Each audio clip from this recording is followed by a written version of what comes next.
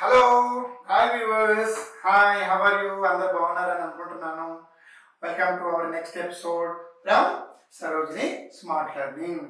So గత 3 ఎపిసోడ్లో రకరకాల విషయాలు మీరు నేర్చుకున్నారని నాకు తెలుసు.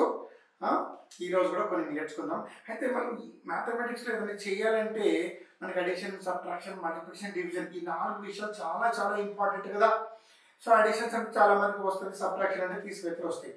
కానీ మల్టిప్లికేషన్ అనేసరికి కొంచెం కష్టపడతారు. ఎందుకంటే కొన్ని మల్టిప్లికేషన్ మనకు గుర్తుండవు.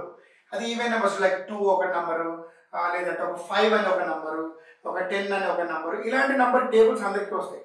కానీ కొన్ని డిఫరెంట్ నెంబర్స్ వచ్చేసరికి స్టక్ అయిపోతాం. ఎందుకు జరుగుతుంది ఇట్లా?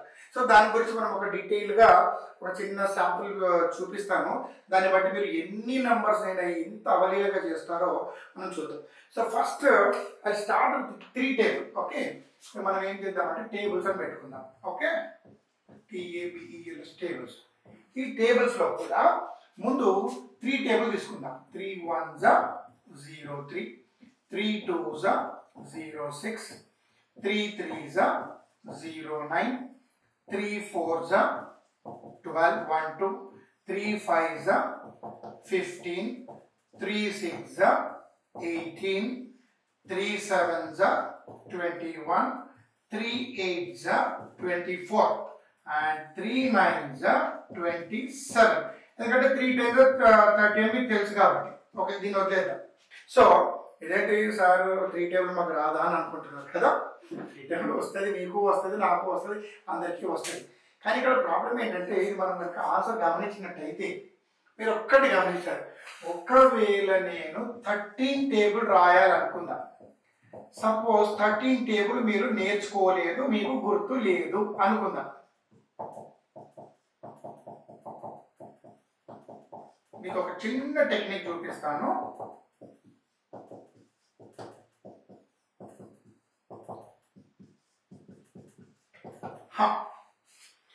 ఈ టెక్నిక్ ఏదో చూద్దాం. అంటే బై హార్ట్ చేయాలన్నా, రాయాలన్నా, అన్ని కౌంటింగ్ చేయాలి కదా, చాలా టైం పడుతుంది కదా. మీకు కట్ షార్ట్స్లో నేర్పించాలి అండ్ టైం సేవ్ చేయాలన్న మంచి ఉద్దేశంతో మీకు నేర్పిద్దాం అనుకుంటున్నాను.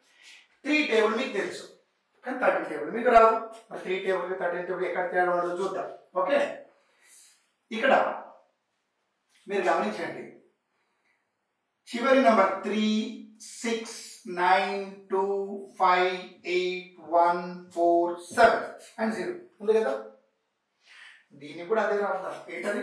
3 6 9, 3 6 9, 2 5 8, 2 5 8 1 4 7 0, 1 4 7 0. సేమ్ రాస్తా చూడండి. 3 6 9 2 5 8 1 7 0. సేమ్ నంబర్ ఇక్కడ రాశారు. సింపుల్ లాజిక్, సింపులే కదా. ఇంకో చిన్నది ఏంటంటే సార్ రైట్ సైడ్ రాశారు, మరి లెఫ్ట్ సైడ్ ఏం రాయాలనేది ప్రశ్న కదా. జస్ట్ ఈ 1 ప్లస్ 0 యాడ్ చేయండి. 1 plus 0 1. 2 plus 0 2, 3 plus 0 3, 4 plus 1 5, 5 plus 1 6. అర్థమవుతుంది కదా. 6 plus 1 7, 7 plus 2 9, 8 plus 2 10, 9 plus 2 11, 10 plus 3 13. So simple. అవునా కదా? ఈజీగా ఉందా? డెఫినెట్లీ ఈజీగా ఉంటుంది. మీరు అందరూ రాసుకుంటారని కూడా నాకు తెలుసు. సో మనం ఇప్పుడు ఏం చేద్దామంటే 3తో అయితే ఎట్లా రాసామో తెలుసుకున్నాము, 13తో కూడా మనం తెలుసుకున్నాం. Just I take one more table. Suppose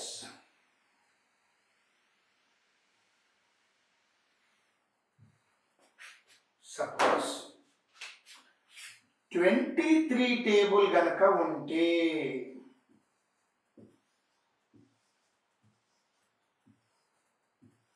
so ఇక్కడ మనం ముందు ఏమనుకున్నాము, యూనిట్స్ 3 6 9 2 5 8 1 4 7 0.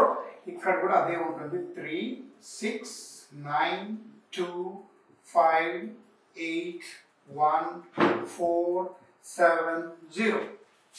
And technique ఏమిటది? 1 plus 1, 2. 2 plus 2, 4. 3 plus 3, 6. 4 plus 5, 9. 5 plus 6, 11.